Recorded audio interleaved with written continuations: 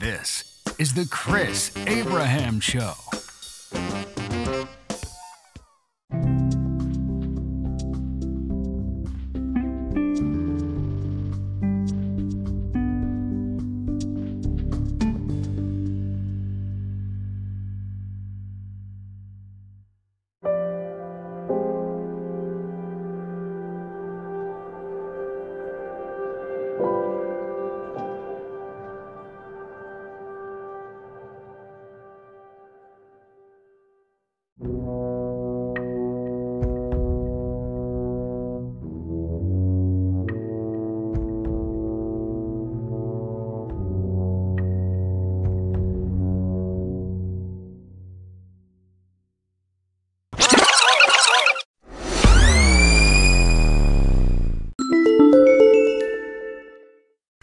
Good morning, my friends. It's Sunday, September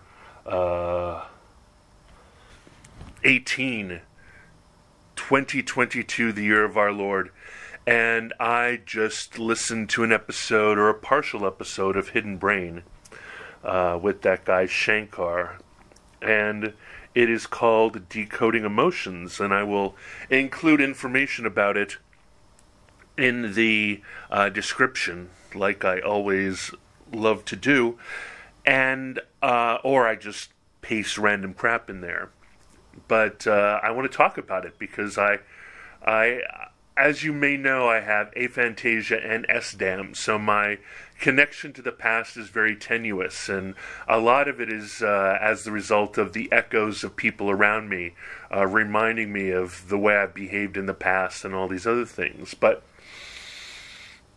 I really want to discuss my unique experience of growing up a white kid in Hawaii, and how I'm a fish out of water in many places in America, and how my being has affected my work life, has affected my owning a business, has affected all those things. And in many cases, TLDR or TMI, I don't know whether my personality traits are the result of growing up in Hawaii, where there's a very Asian type of relationship where you would never shame anybody to their face. It's a very hammering down all protruding nails, sort of do not shame anybody to their face experience. Or if my behavior is, and often popularly defined as passive-aggressive, if that behavior is the result of being a child of alcoholics, or being an only child, or being an introvert, or being a lonely child, or having my dad move out when I was young, I don't know. My best friend likes to think that all of it has to do with growing up thinking that I'm a 5'4" Japanese boy from when I was itty bitty. On the other hand, I communicate really well with Southern men, so maybe that kind of passive aggressiveness has a lot to do with a kind of grandiosity, an attempt to make other people feel comfortable and welcome around you, an unwillingness to shame in the face, an unwillingness to be perceived as a braggart or whatever. But let's get into this. I don't know, I might even have been over the entire episode by now, the introduction's so long, but we'll talk after the break.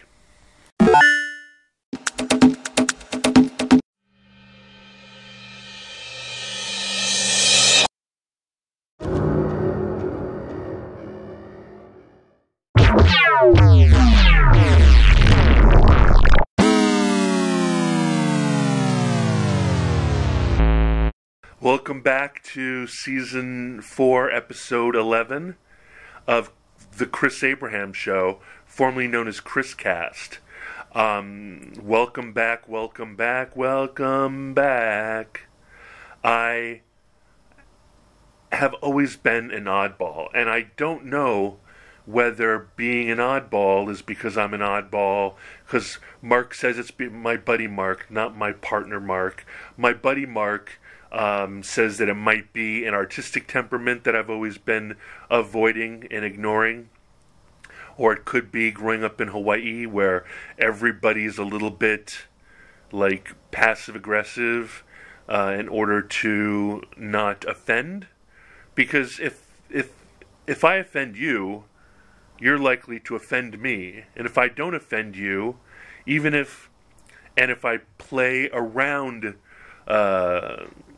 but that doesn't seem to work because I've got a lot of Asian friends whose Asian moms just say things like, you look ugly, you're stupid, work harder. I'm told that might have to do with the communication that you use within the family and the communication you use without the family or outside the family, but I'm not sure. But it's always been a point of contention in the same way that men constantly insult women about not saying what they mean, about coming to the point, about stop bullshitting me and just tell me. I've always been the recipient of rude Northeasterners who say such appalling things directly to my face. And the episode of Hidden Brain that I listened to partially this morning really sort of sparked my brain with regards to it. The episode is called Decoding Emotions. It is, I believe, the latest episode. And it's described as such. It's 58 minutes, worth every second. Quote, "We like to think that all humans are born with the same core emotions: anger, fear, joy, sadness, and disgust. But what if that's not true? This week, psychologist Batja Mesquita offers a different model of emotions, one that can help us better to understand our own feelings and those of the people around us." Brilliant, brilliant, brilliant, and so interesting. And I initially thought of it because of my friend Marlisa Mensink. She is a Dutch friend that I've had since 1992 or 1993, and I spent an entire summer living on her couch, and she's always been super nice to me and wonderful to me, and we get along like gangbusters, and she called me Emperor. And after years of knowing each other, and also being reinforced again and again and again that Dutch people Dutch people are 100% brass tacks, I just assumed that Marlisa always liked me and wasn't, BSing me or gaslighting me or indulging me while we were gallivanting together. I felt like she was teasing me a lot, like a big sister or a sister. I never had a sister. And she would make fun of me and call me Emperor and, give me some shit. And we'd, totally speak openly and so forth. But a year ago, I felt all of a sudden insecure. Like I was taking advantage of her by staying with her in her apartment on her couch for weeks and weeks and weeks. And that I was a stinky, rotten fish. And that she just appeased me for whatever reason, and that she probably resented that. But she never showed any sign of that. She's a strong, empowered, openly feminist woman, and in a good way. That's a compliment. Insofar that we printed T-shirts called Pomo 96, Postmodernism 96, in purple, I remember. She invited me to the party that her summer school feminist theory class had. We did honky tonk, like we traveled, we ate yummy French fries and curry and peanut sauce. It was a wonderful summer. I got to live in Utrecht, Netherlands, and learned to only say dankjewel and alsjeblieft. That's it. And I had a great time, but I wasn't sure, and now I'm sure that we did have a great time, and that you'll never be sure whether or not your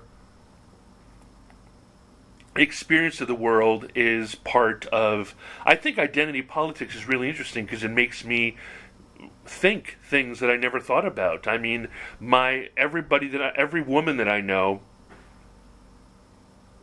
has terrible stories of being in Paris, but even my ex-girlfriend Betsy, even she and my ex-girlfriend Michelle, even they saw that when I'm in Paris, the French love me. I think it must be because of my boyish charm, or the fact that I don't hesitate to be absurd or obtuse, or that I'm always willing to laugh at myself and buffoon myself or clown myself in order to have a good time or to enable people. I'm always extremely grateful. I'm always completely deferential. I always desperately try to pronounce the language right and not focus on grammar, but focus on sound. And I'm always amazingly, extremely grateful to be anywhere. And so my experience of Europe and Asia and everything has always been delightfully kind and gentle. And and then, I felt insecure all of a sudden that the time I was in Berlin, that my best friend Mark's best friend Frank was indulging me on behalf of Mark, or maybe didn't enjoy all the dinners that he had me over for, and so forth. And I'm like, Mark, does Frank like me? I felt this real Western imperialist entitlement, white cisgender thing going on. But Frank never had to do all these things. I wouldn't have missed dinner at his house. I wouldn't have known. I wouldn't have known if he had parties without me. I wouldn't have known if I wasn't included. And I wouldn't have missed it either very much. I mean, they were the best things of my life. They were amazing to be part of such a close community. But I'm completely insular. Any of you who know me, if you just plug me into a wall, I can sit blinking for years on end. Really, the only time I become fabulous Chris, who transcends time and space, is when I'm on the coattails of someone who's living a big life. I tell Mark that the only reason that I've lived a fabulous life is because of him, or because of Michelle Nolan, or because of Betsy, or because of Alan Patterson, or whomever. All these cool things that I've done have always been on the coattails of much cooler people. The fact that I go in, even Renaissance Weekend is totally Mark. Berlin is totally Mark. Nepal is totally Mark. The boat trip around through the Panama, from Acapulco to L.A. on a catamaran yacht, that was Mark. My year abroad in England had no intention or interest. It was my guidance counselor who suggested I do it. I mean,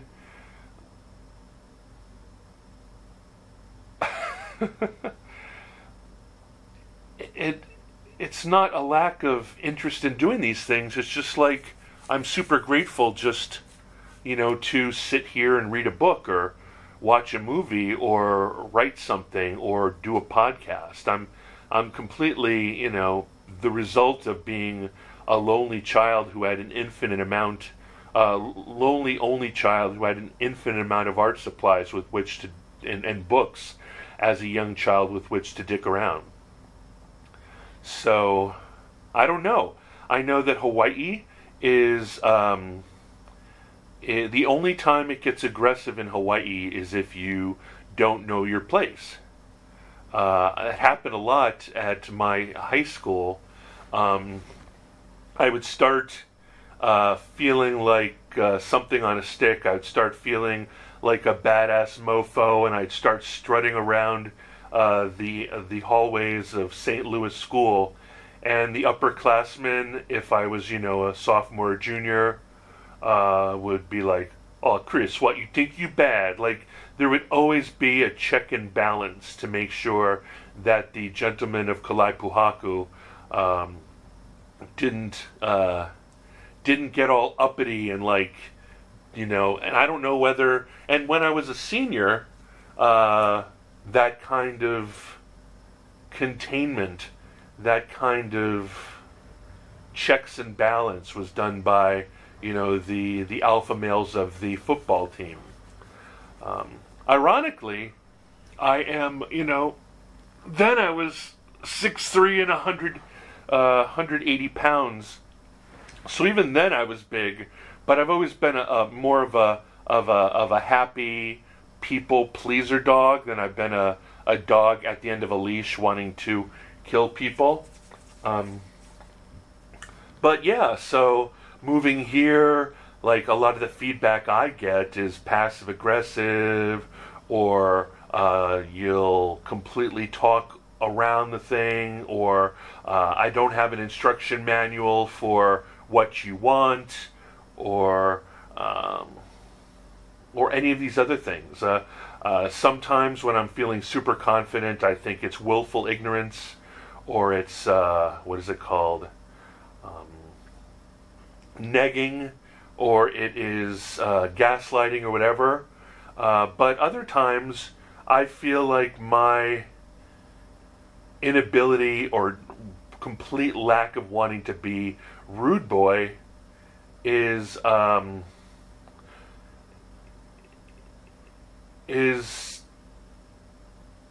something that it takes two to tango. Both people have to be the same kind of I don't know, what is the term? I mean, I was brought up to think it's being well brought up and not frickin' asshole rude. But it takes two people who have courtly ways, let's put it that way. It takes two people who have courtly ways to communicate this way. If communication requires a strap, or requires a stick, or requires that kind of thing, you'll eventually get it from me. But there's no... The downside of this behavior, and also being a 6'3", 350-pound guy, is that, you have 5 or 6 opportunities. When I say something very genteelly, and I make a request, it's generally an order. It's not optional. And so when I come to you with courtly love and broadly suggest that this is something that needs to happen, and then suggest that it probably has to happen by you, this is not an option. If you push it back to me, I will bark at you, which isn't nice. Or if you drop it, or if you don't realize you've been tasked, then I will literally let the whole thing collapse to try to teach us a lesson to not do that again. So the ramifications of not playing the courtly game can be severe.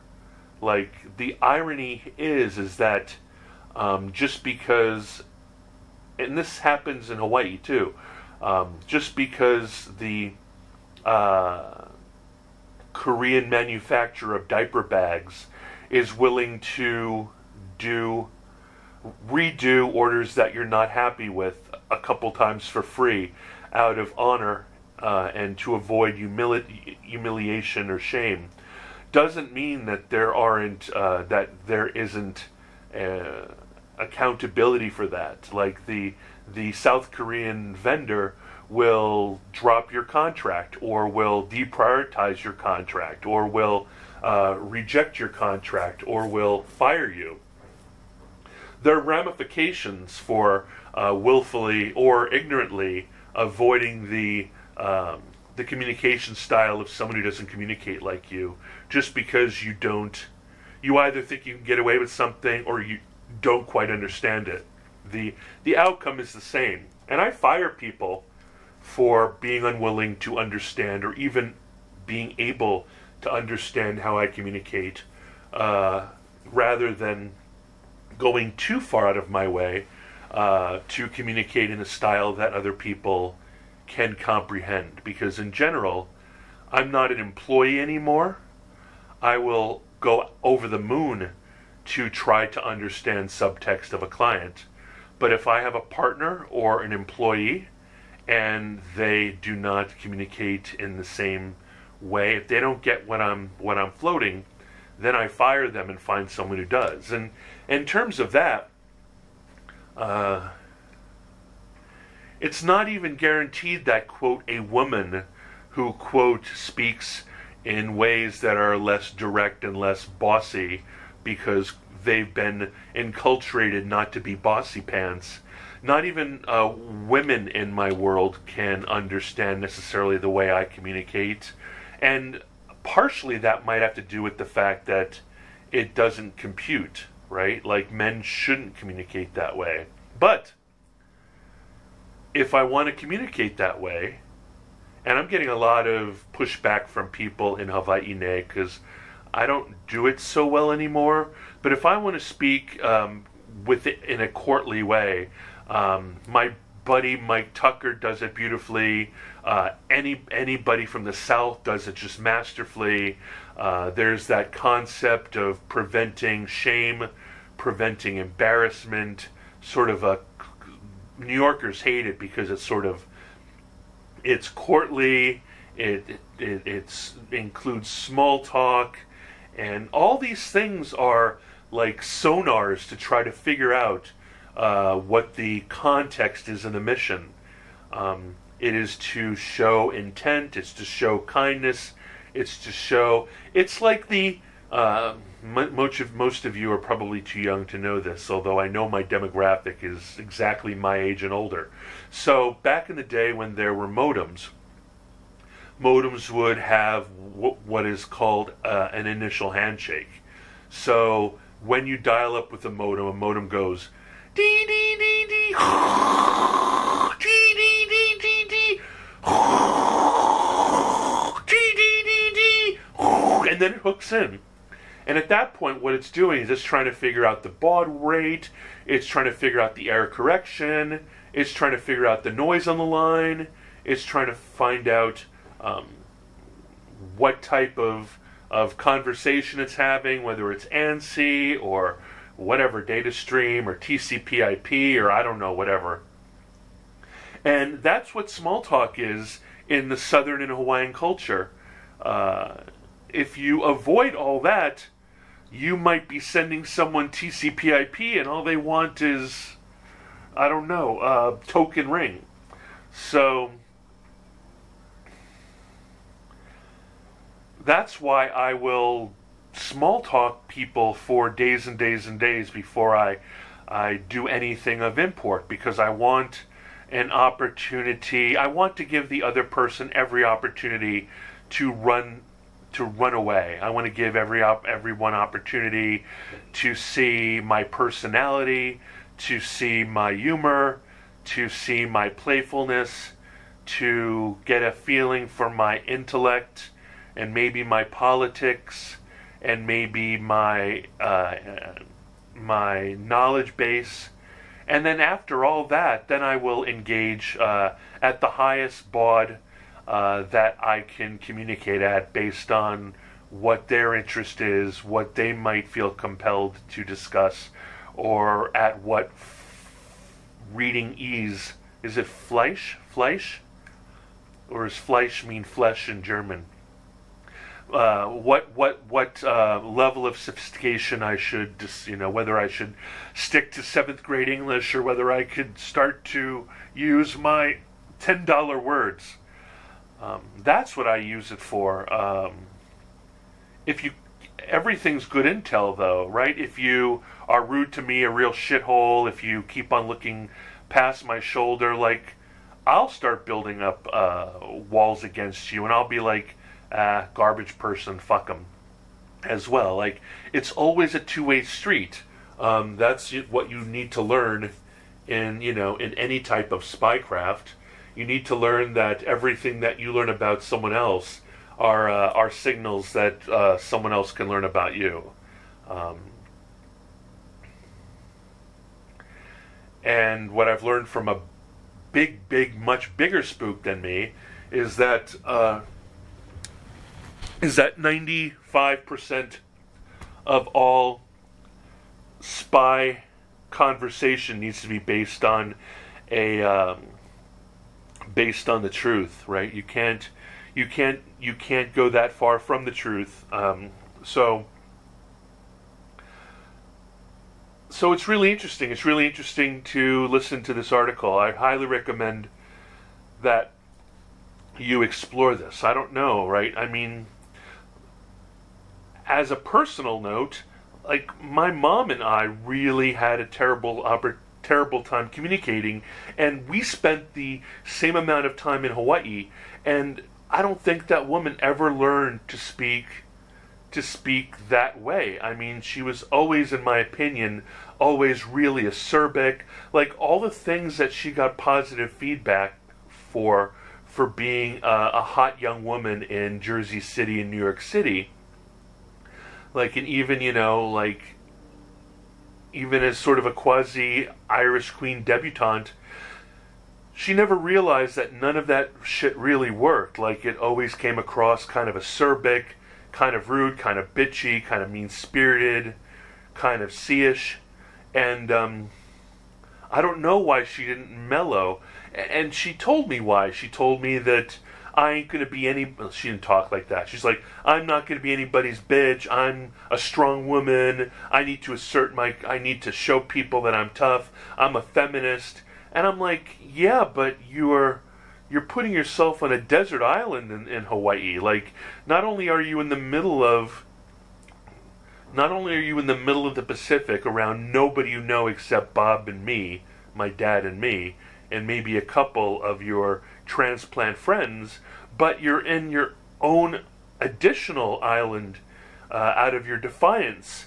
And so you must be a really, lonely person, really scared and lonely, if all you have is a wall of bitch, because I know for a fact that this doesn't work in Hawaii. I, for a fact, spent my entire 12 years there, learning Pidgin, learning to fight, learning all about local culture, learning about body language, learning know when to hold them, know when to fold them, know when to walk away, know when to run, learning all the local cultural talk points, memorizing Replinger. Like, when I go into a place, I desperately try to create as many social signals that people have in common as possible, so that they know that I'm invested in their culture. And hopefully I believe that plus a huge amount, I treat the world 100% all the time as if I went to spy and diplomat finishing school. I treat every relationship as if you are the ambassador for Sri Lanka. That courtliness, that attempt at never trying to, I desperately try never to condescend to anybody, never to think that they're my lesser, never to think that I take them for granted, always make them believe that I appreciate them. And this isn't some lame pandering attempt at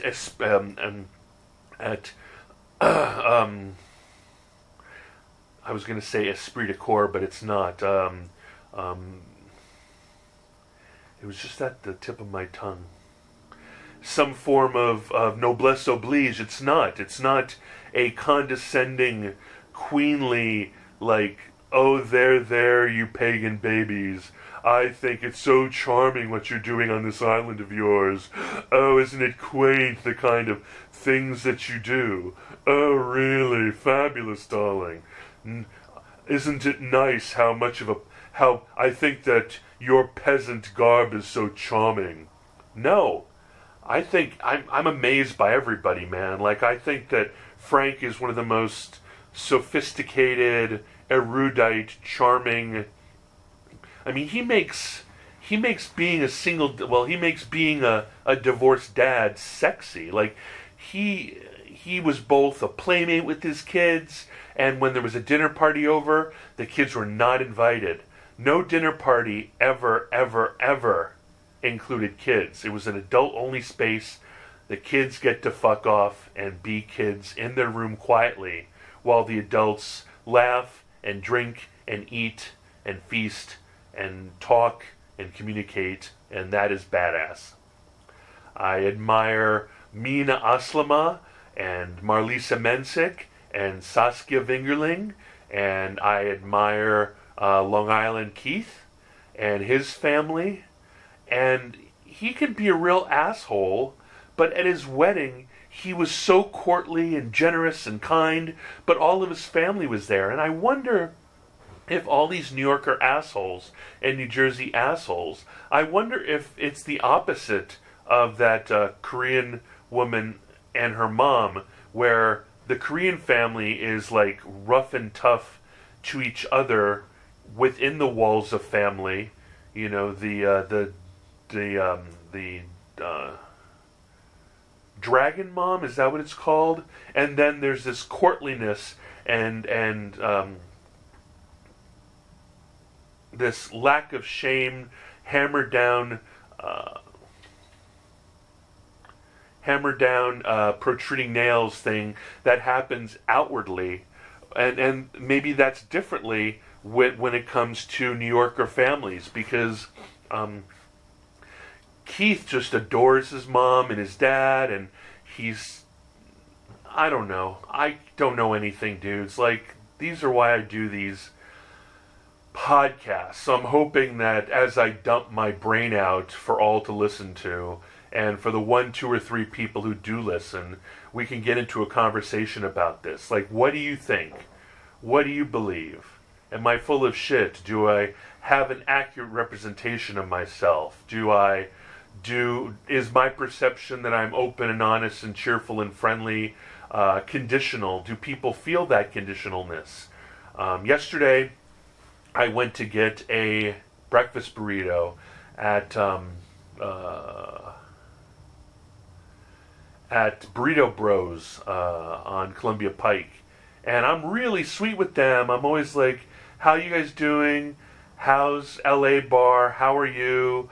Hey, can I order the, And then I constantly said throughout the order, I want the red, like I didn't say Tabasco. I should have said Tabasco, but I'm like, I want the red hot sauce. Like, I don't want the I don't want the 4 like fancy hot sauces that are delicious on the regular, chicken burrito. I want the red salsa picante kind of sauce. I said that again and again and again, and then they put the chipotle sauce on, and I'm like, no, I want the red one. And then finally they found the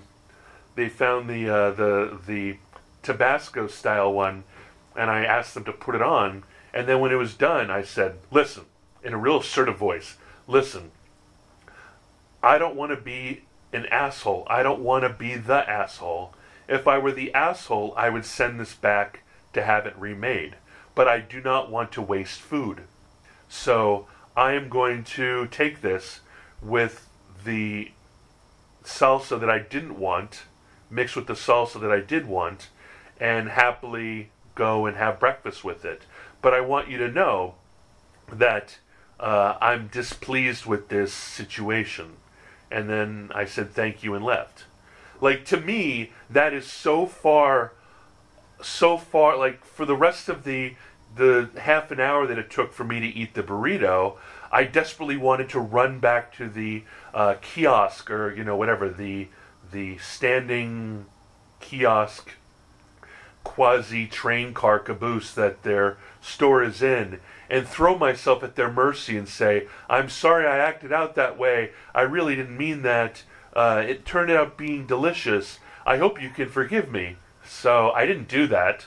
I assume, Mark tells me all the time that when I feel like my communication is so rude and so mean-spirited and so demanding and so straightforward and completely to the point where you're going to divorce me as a friend or a business partner or a colleague or a boyfriend, Mark tells me, well, you're just getting close to communicating clearly. So, I don't know.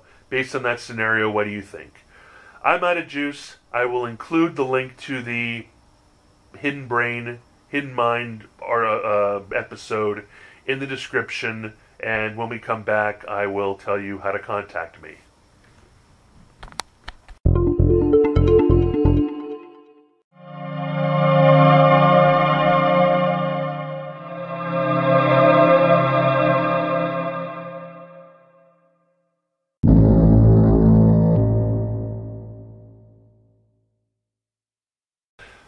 Welcome back, welcome back, welcome back. This is Chris Abraham.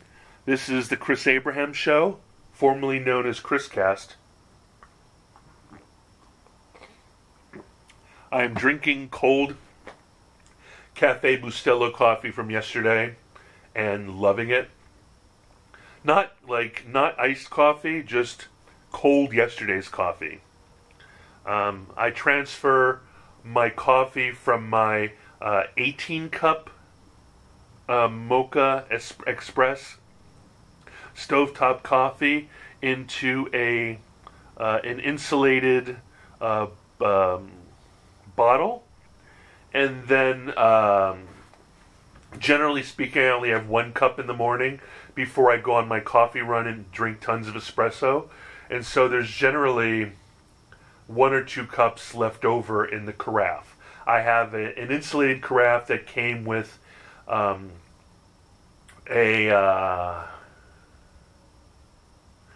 Ninja. Is it a Ninja? From a Ninja coffee pot that one of my clients gave me for Christmas, and I got rid of the coffee maker and kept the carafe because I'm a Cafe Bustelo forever Mocha Express. Hey Google, who makes the Mocha Express coffee maker? Bialetti. I'm a Bialetti guy. Sorry, I don't know how to help with that. Here are other things you can try.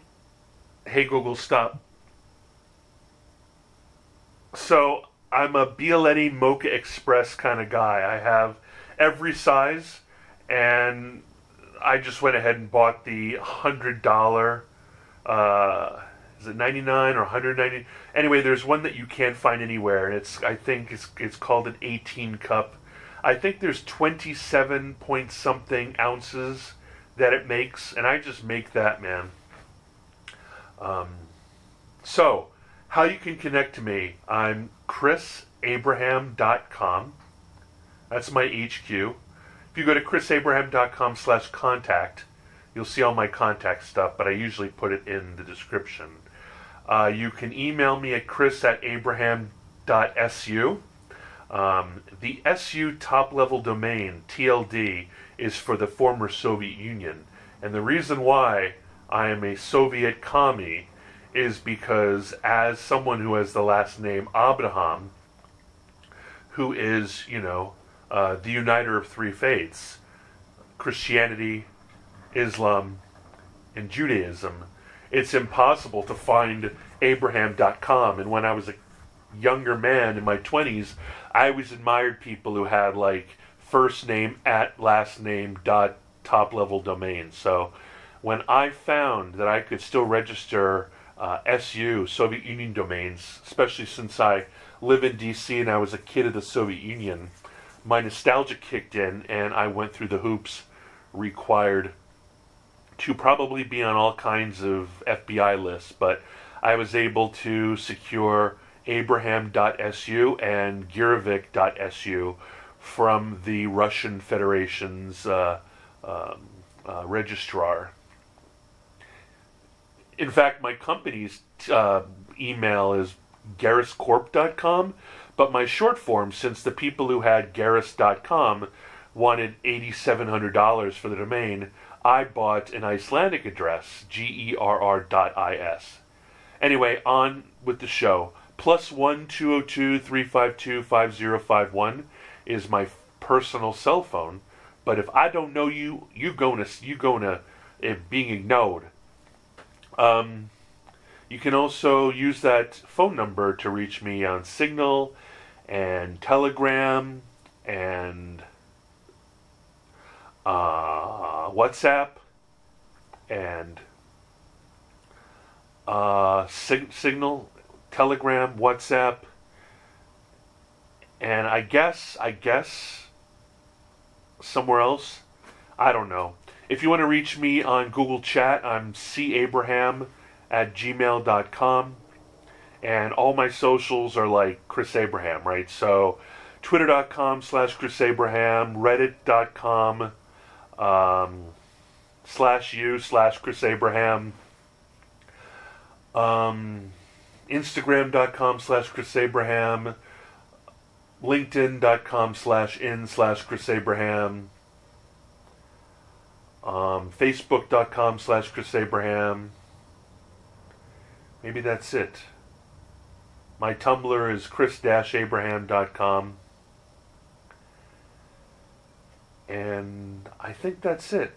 Oh yeah, if you want to schedule 15 minutes of chatty chat for real, like where we'll literally talk, and you can text me at +1 202 352 5051. But if you really want to chat with me for 15 minutes on voice for free, without me ignoring you, go to calendly.com/Chris Abraham /15 and that'll schedule on both our calendars a 15-minute chat. I would love to do that. And I love you with all my heart. Tschüss, tschüssi, auf Wiedersehen, à tout à l'heure, à demain, hasta mañana, hasta luego, ciao, goodbye, aloha, and mahalo. Love you guys. Bye-bye.